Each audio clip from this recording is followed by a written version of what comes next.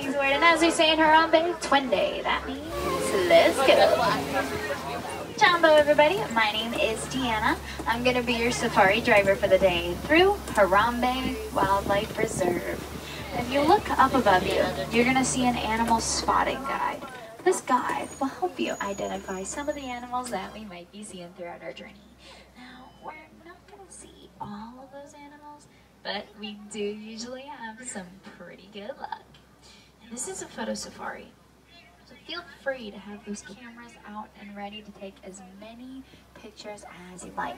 Just hang on to them tightly, folks. We are not allowed to stop at any time to pick up lost items. Remember, these are wild animals out here. Now, I would recommend an action or sport setting for those cameras so you can get some good pictures of all of those quick-moving animals. If you look very carefully, way out there on the right, you might see some brown movement in some bushes. It's actually an okapi.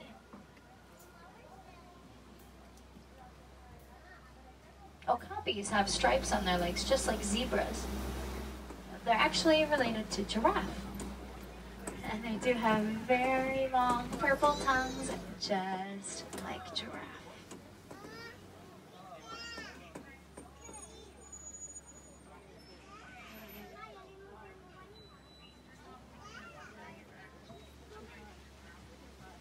Now we're heading over to a very important gathering place for the animals. That's the watering hole. It's our best chance at seeing some of the more rare species, like the black rhino. So keep an eye out for them. I wouldn't be super surprised if we didn't see any, because they are poached for their horns. There are less than 5,000 of them left in the entire world. Oh, look, there's one over there on the left.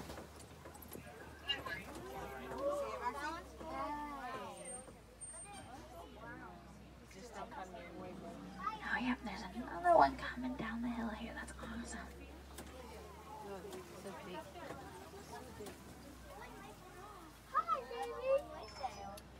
Now, we are working very hard to protect those black rhinos. Through conservation efforts, we're able to help them out by providing them with some security and veterinary care.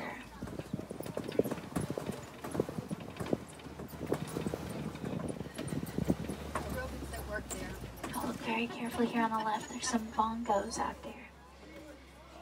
They're also known as the ghosts of the forest because they are so good at hiding. The more gray-colored antelope are the greater kudu. They're the second tallest antelope in Africa. Those are females there, we can tell, because they don't have horns. Only the male greater kudu have horns, while both female and male bongos have horns. Now we're going to head on over to the Safi River next. That'll be our best chance at finding some hippos. Now make sure to look carefully for them in the water. They're good swimmers, but they generally prefer to walk along the bottom of the riverbed. They can hold their breath for about 5 to 8 minutes. That's a very long time. So if you do see any bubbles or shadows or any kind of movement out under that water, it's probably some of those hippos walking along the bottom. Now, there's some birds at the surface though on the island. Those are the pink-backed pelicans. They get that name because their backs kind of turn a pinkish color during mating season.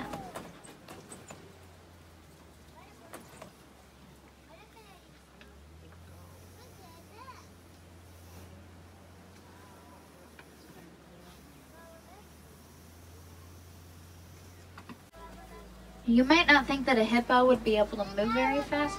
The hippos can run at about 35 miles per hour. Oh, looks like there's some hippos out there on the left.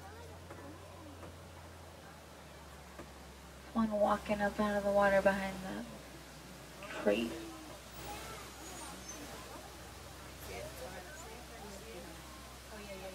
Hippos are herbivores, so they just eat a bunch of plants, all kinds of grass, hay, and leaves.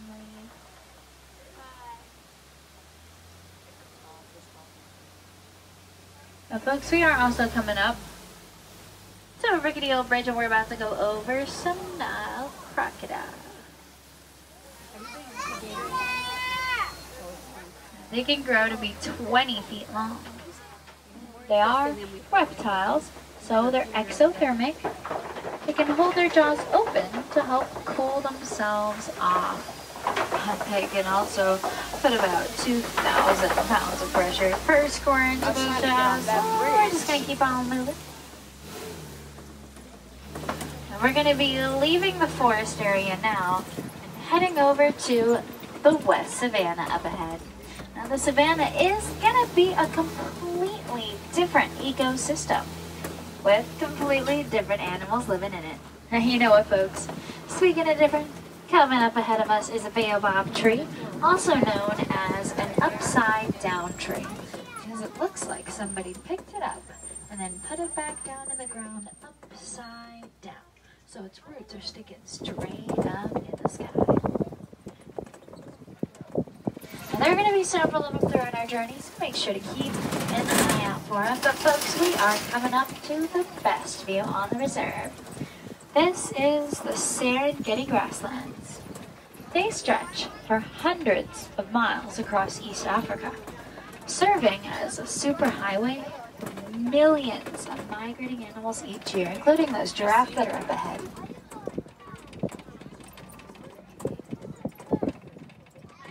These are all Maasai giraffes that live around here. When we do get closer to them, make sure to look carefully at the pattern of their spots. You'll see that Maasai giraffes have jagged edges to their spots, kind of like puzzle pieces. Those animals with the very large white horns are the Ankole cattle. They're the only domesticated animals on the reserve. Their horns can be about 20 inches in circumference at the base. And even though their horns are very large, they're not quite as heavy as you'd expect them to be. They have a honeycomb structure on the inside.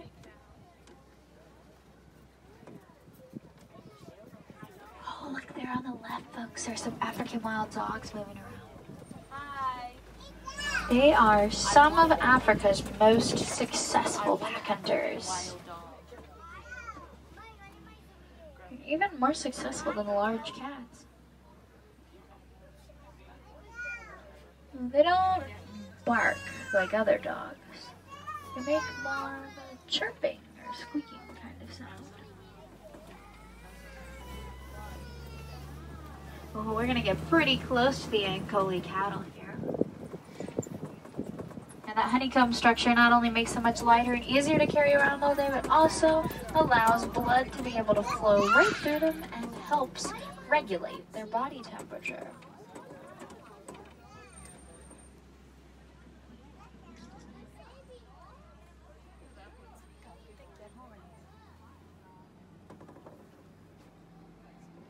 You may have noticed the tall mounds of dirt throughout the savannah here. Those are termite mounds. They can be as hard as concrete. Elephants like to use them as their personal scratching posts. Oh, we're starting to get closer to these giraffes here. Hi. They're born at about 6 feet tall. They can grow up to be around 20 feet tall. After all, giraffes are the tallest mammals in the world. And that 20 feet does also mean that the crocodiles can grow to be just as long as a giraffe are tall. And coming up here on our right are some white-bearded wildebeest. They're a part of one of the largest migrations in Africa.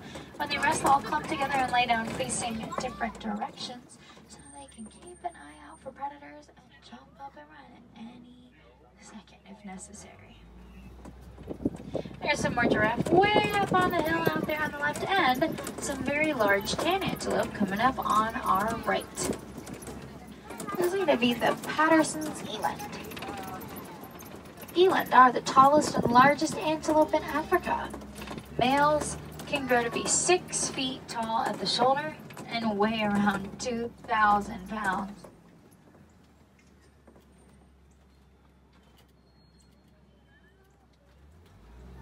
They might not seem as agile as other antelope, but they can actually jump 7 feet straight up into the air from a standstill.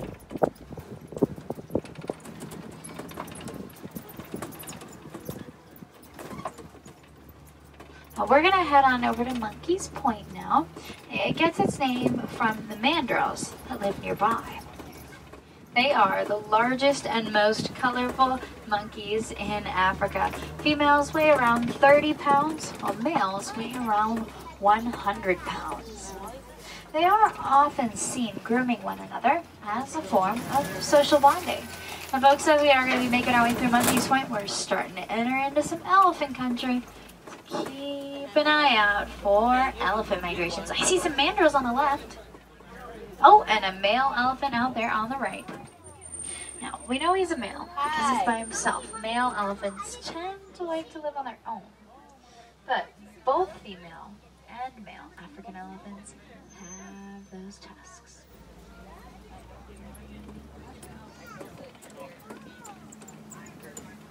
The biggest threat to elephants is actually humans. They don't really have many natural predators because they are so big.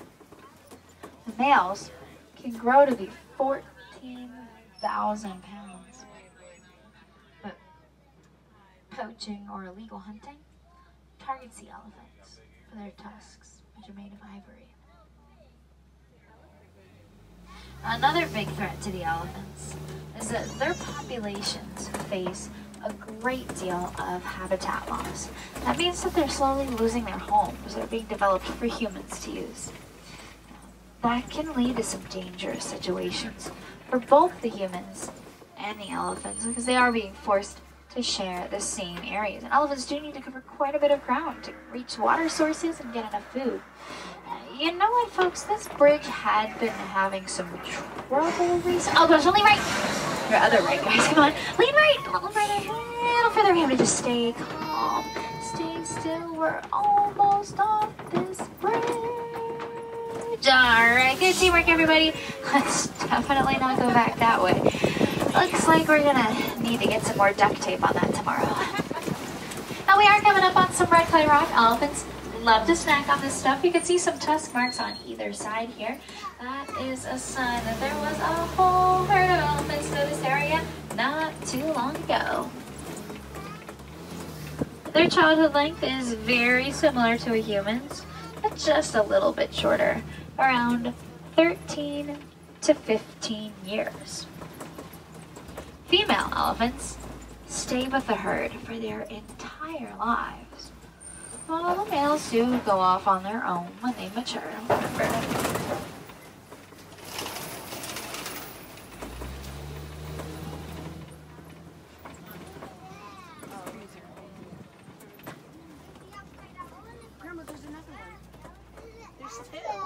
You may notice them moving their ears quite a bit. They have very large blood vessels in their ears. When they move them back and forth, it helps cool them off up to 15 degrees. But look very carefully beneath those elephants. There's actually a little baby elephant taking a nap in between them all. They're all keeping an eye on her.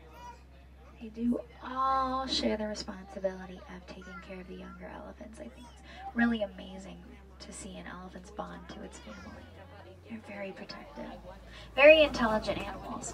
Their skin may seem tough, but it's actually pretty sensitive, so they'll throw dirt and mud up on their backs to help protect them from the sun. Kind of like how we use sunscreen.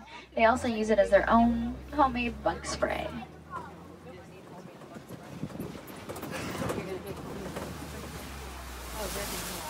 Well, we're coming up on some greater flamingos. They are the palest pink of all flamingo species. Every flamingo does actually hatch gray, and it takes about a year of eating brine, shrimp, and other sea creatures for them to actually get their pinkish tint. That's my favorite view in the reserve right here with the flamingos in the water, the baobab tree back there, and even the elephants in the background.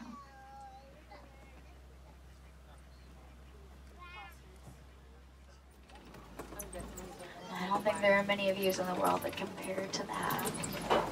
Pretty awesome. It does look like there has been some white rhino activity in the area. Oh, yep, here they are on are left to get out because there's a mud pit out there. They look like they were playing in it recently.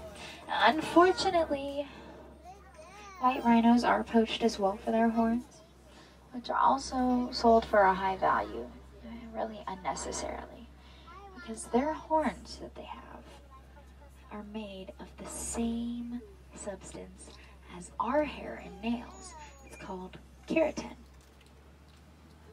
And sadly, they are even poached on some of Africa's most well-known and largest reserves. Oh, there's an ostrich and some zebras out there on the right. But believe it or not, each of the zebra stripes are different from the next one. It's kind of like how fingerprints are for humans. But folks, we do really need to be proactive in helping out all of these endangered animals so we can continue to have opportunities like we're having today to get up close and personal with them and see them in real life for years to come.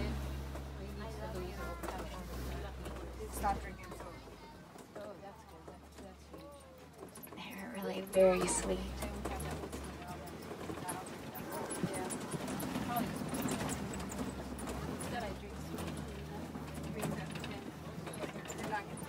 And folks, to look very carefully way up ahead on the hills on the left, next to a pile of logs or a stump that's kind of fallen over. There's actually a couple cheetahs laying down. They are the fastest land mammals, reaching speeds of up to 60 miles per hour in just 3 seconds. And they have non-retractable claws, so just like your pet dogs, they're unable to pull their claws back into their paws. But my favorite thing about cheetahs is that they are some of the only large cats that can actually purr just like a house cat. Well, we are coming up on the Kopi Rocks here. It's a popular place for lions to hang out. However, they're generally inactive for about 18 to 20 hours of a day. So they like to spend just about as much time sleeping as giraffes spend eating. The lions are mostly only active at night. Oh, there's another white rhino here on our radio. But folks, if you do really want to see lions, make sure to come and check out night safaris. So that means that we're driving around in the dark, and that is when the lions tend to be more active. Now remember folks, they are cats, so no guarantees, but it is much more likely to see them up and about at that hour of the day. And coming up here on our left are some warthogs. You might know Pumbaa. But Pumbaa actually means foolish, and warthogs are very smart. They'll back into their burrows and keep their tusks facing outwards. And it helps to protect them while they rest.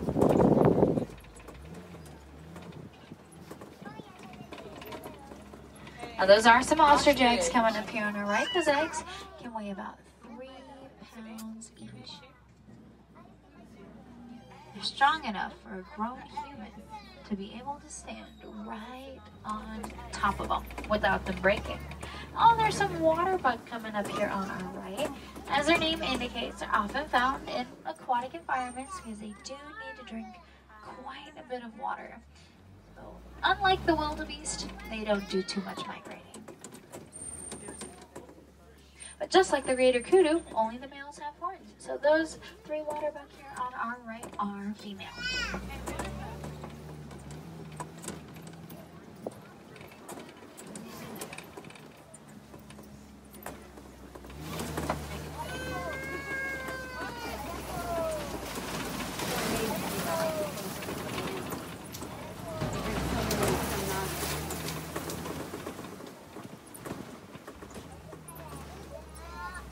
I see some yellow-billed storks coming up on our right.